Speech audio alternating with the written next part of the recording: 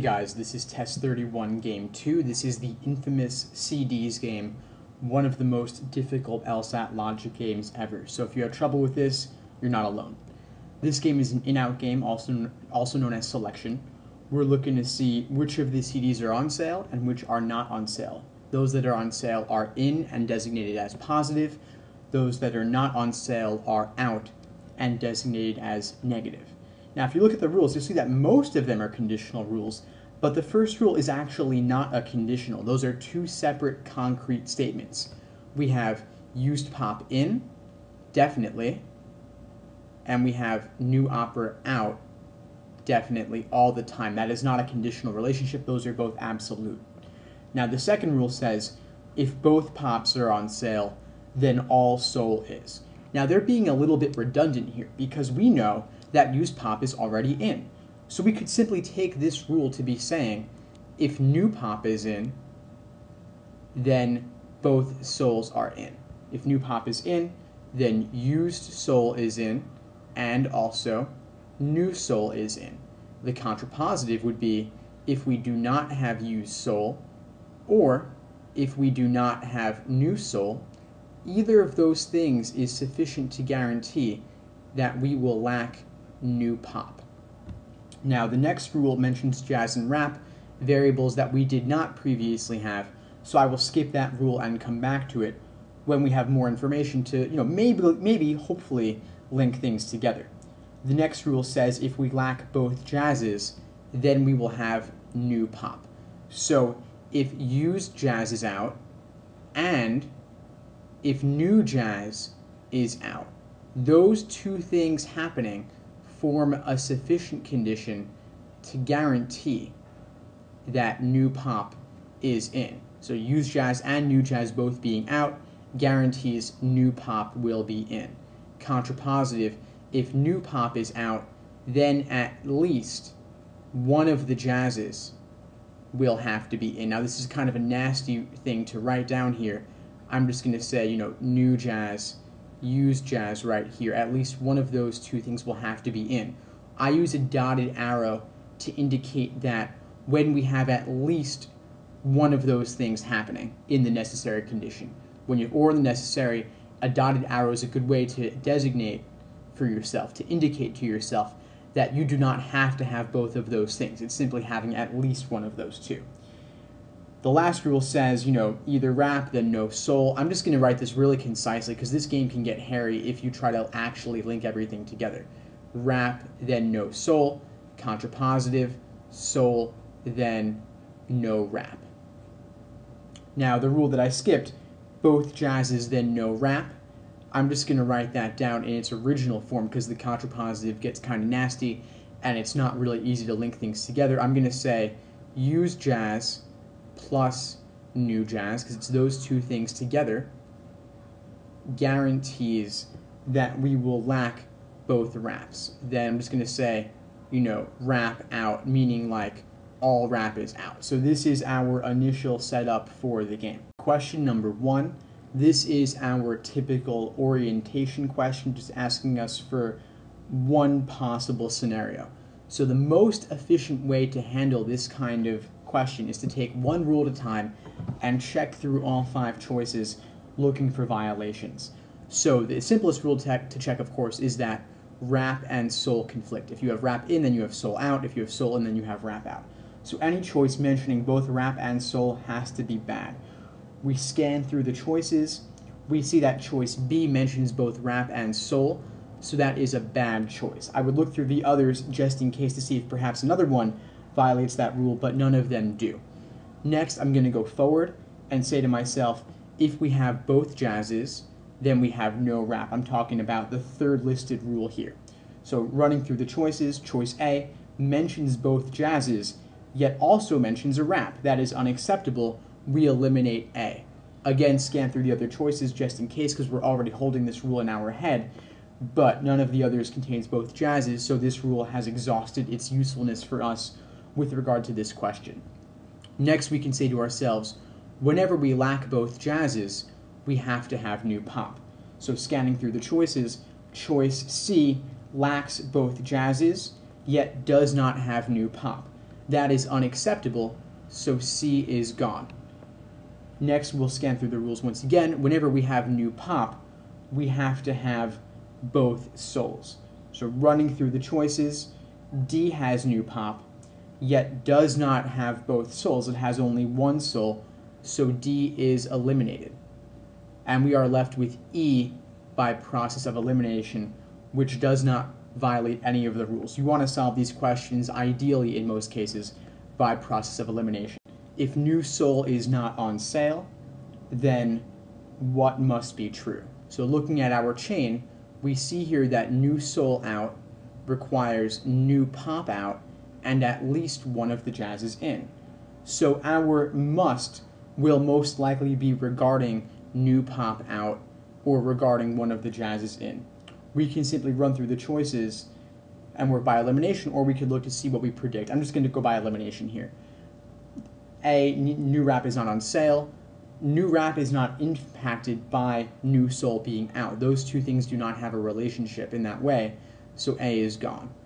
B, new wrap is on sale. Again, new wrap not affected. B is gone.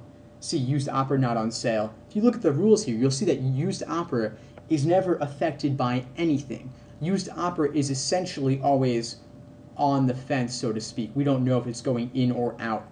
No other variable determines used opera's placement, so C is eliminated. D, at least one jazz not on sale. Well, we know that at least one jazz must be on sale, must be in, but as far as at least one being out, we can't say about anything about that at all, so D is gone, E by elimination. If you actually look at E, at least one pop not on sale, meaning at least one pop out, of course, new pop is always out when new sol is out. So new sol out requires new pop out. E is our answer for number 8.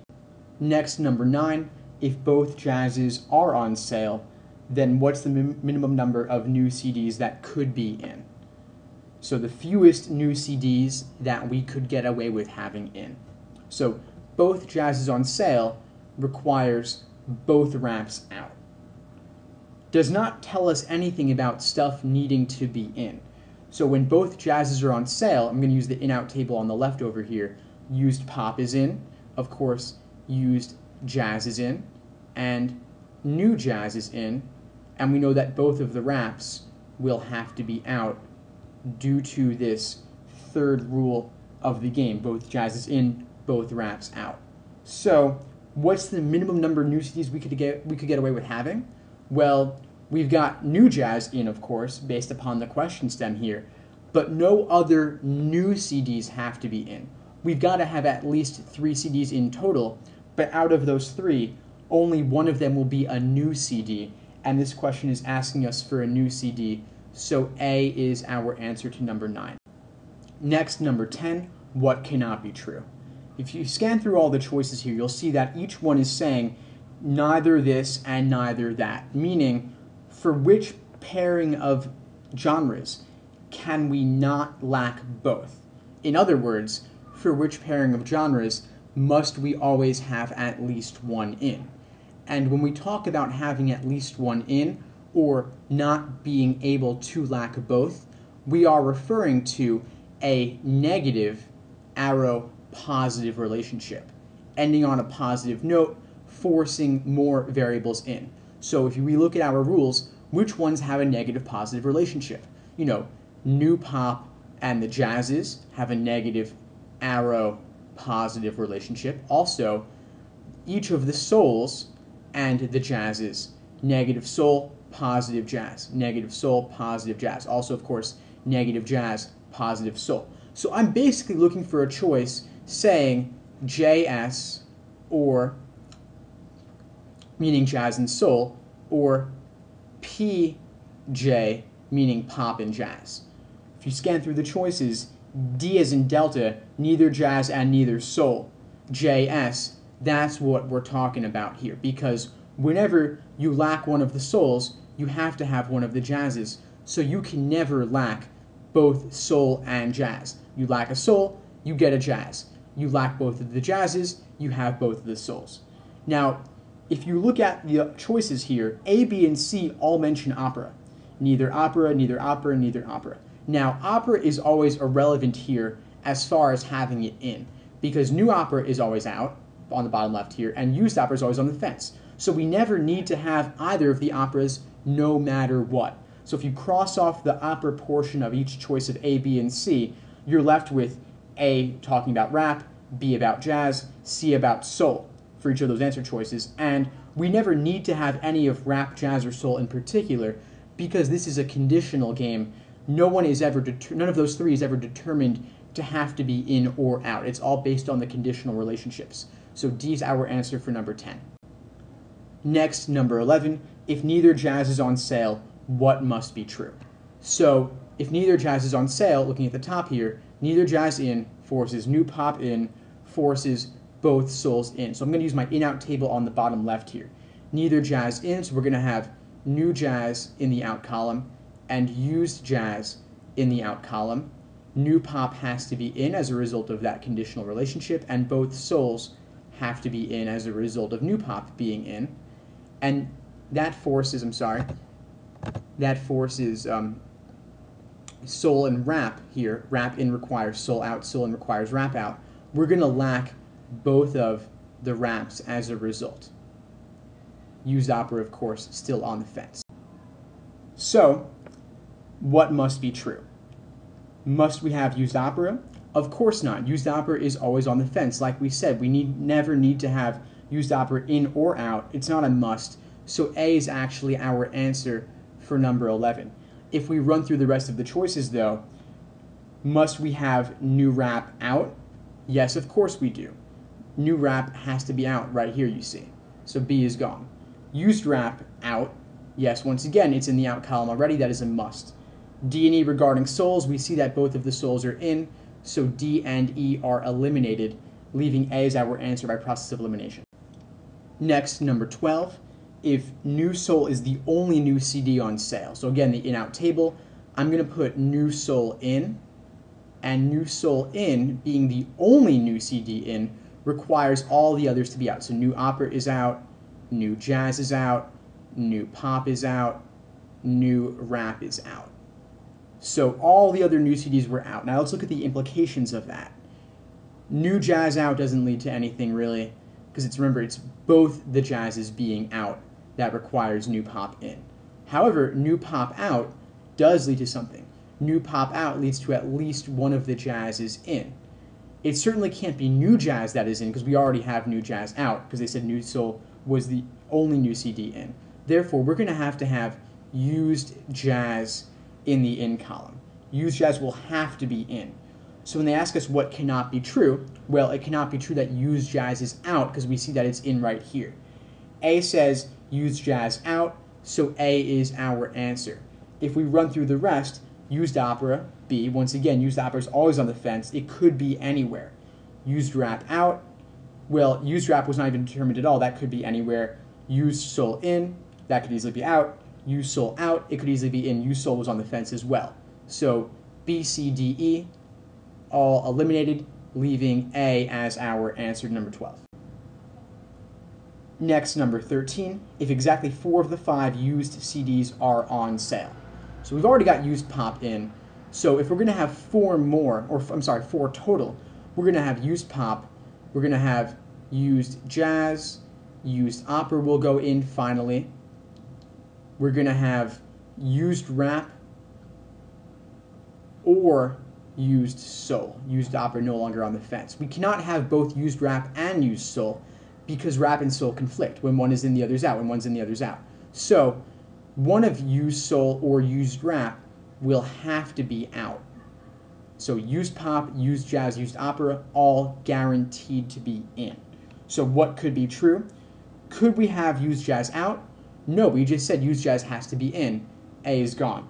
B, used opera not on sale. Remember, used opera has to be in now. So B is eliminated. C, used rap not on sale.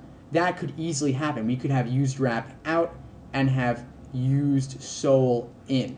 So C is our answer. We could lack used rap. Neither jazz on sale, impossible. No, because used jazz has to be in. Neither rap and neither soul. We cannot lack both of them because then we'd only have used pop, used jazz, used opera. We wouldn't be able to have we wouldn't be able to reach the max of 4 that they're talking about here, reaching that 4 number, 4 UCDs. Instead, we would have only 3. Impossible. So E is eliminated as well, as was D. C is our answer by elimination.